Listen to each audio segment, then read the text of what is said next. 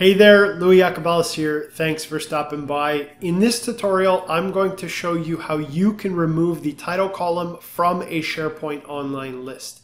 Now, before we get started, if you find this tutorial helpful, please hit that thumbs up below and be sure to subscribe to stay up to date on the latest SharePoint Online tutorials that I publish.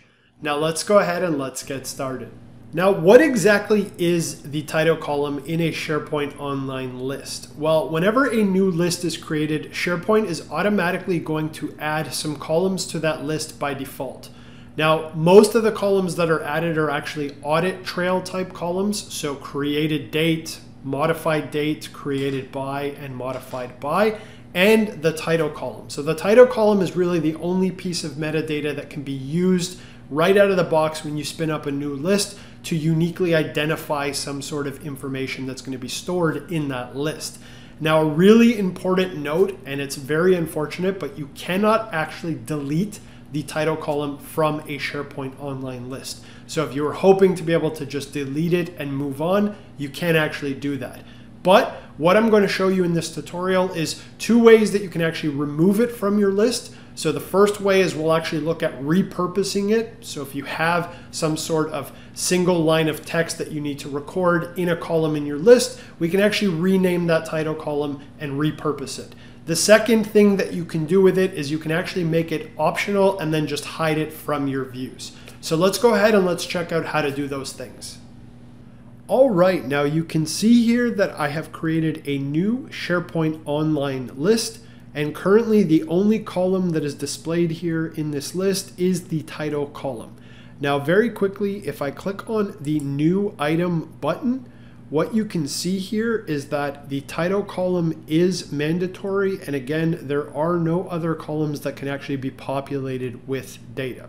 Now we'll start by looking at how you can make this column optional and actually hide it from your view. So to do this, what you want to do is you want to click on the settings icon at the top of the SharePoint Online interface. And next you want to go ahead and click on list settings.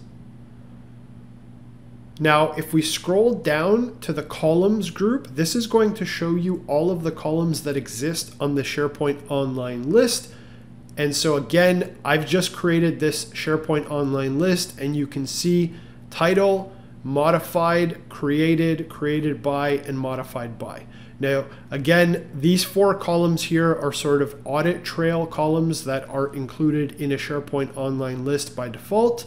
And you can see that they are not required. Now, these columns, we can't really do anything with them, again, because they're sort of audit trail columns. Now, if I want to go ahead and change the title column so that it is not required, and you can see here the check mark in the required column indicating that it is set to required by default. I'm going to go ahead and click on title.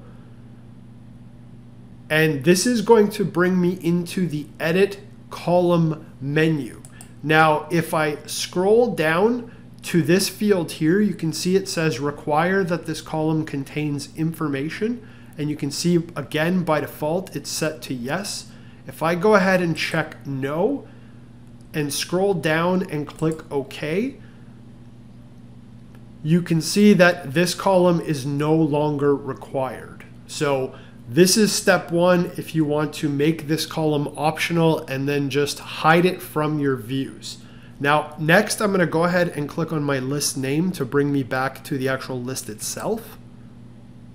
Now, in order to hide this column from a view, what you want to do is you want to click on the all items dropdown and you want to go ahead and click edit current view. Now, this is what you want to click on if you want to modify an existing view. If you wanted to create a new view and again, follow the steps I'm about to show you, then you go ahead and click on create new view. We're going to start by just modifying the current view. So I'm going to click on edit current view. And you can see here that in this view right now, it's only showing the title column. Now, what I'm going to do is I am going to go ahead and check modified and modified by, and I'm going to go ahead and check created and created by, and I'm also going to check ID. And lastly, I'm going to uncheck the title column. Next, I'm going to go ahead and scroll all the way to the bottom and click OK. And so you can see here that what we've done is we've actually now made the title column not required, and we've just hidden it from this view. So whenever we're working with views, we can just make sure that we're not going to include that title column. It isn't required, so your users are not going to be forced to actually put in data into that column. So that is sort of the first way that you can remove the title column from your SharePoint Online list. Make it optional and then just remove it from all of your views, so it's kind of just hanging out in the background and it's not really doing anything. Now, what I'll do is I will click on New Item, and what you are going to notice, again, because we haven't added any columns here, that this title column is going to show up in our form view, but again, you can see here that it's no longer required, and so users won't actually, again, have to put in information. Now, it is possible to customize these form views using Microsoft Power Apps. So you could actually go in and create your own form layout where you'd be able to hide the title column. I am going to be creating a tutorial showing you how to do that. So if that is something of interest, be sure to subscribe so that you get the notification when I publish that video. Next, what we're going to look at is we're going to go ahead and look at how you can actually repurpose the title column to use it to capture another single line of text that you might be storing information on in your SharePoint list. All right, now you can see here that I've gone ahead and I've added the title column back into the current view for my SharePoint list. And if I want to go ahead and rename this title column so that I can repurpose it, you want to go ahead and click on the settings icon and you want to click on list settings. Next, you want to go ahead and click on the title column in the column group. And this is going to bring us back into the edit column menu. Now, to rename this column, you want to put a new value in the column name. So I'm going to go ahead and call this project title, and I'm going to enter a description. This column will be used to record the name of the project item. Okay.